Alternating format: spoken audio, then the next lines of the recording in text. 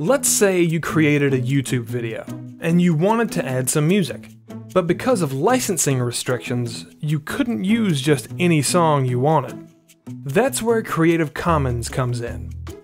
Creative Commons licenses add flexibility to the restrictions of traditional copyright. For instance, you can use any Creative Commons material for free. Creators choose these licenses for their images, music, films, and other types of content in order to share it with as many people as possible. Of course, there are still a few conditions you'll need to follow whenever you use Creative Commons material. Depending on what the creator wants, they may require you to give proper credit or forbid you from using their work to make money. These conditions can be used in various combinations to make a license more flexible or restrictive.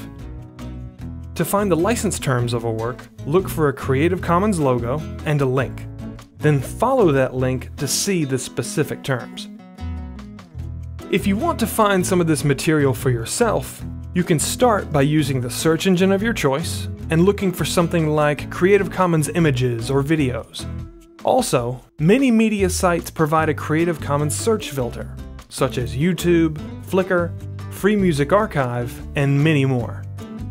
To legally use Creative Commons material, all you have to do is follow the terms of the license. You don't even need to ask the creator for permission. Keep in mind, however, that if you break the terms of the license, there could be legal repercussions. Whenever you need content for your next big project, you can gain access to a wealth of material, all thanks to Creative Commons.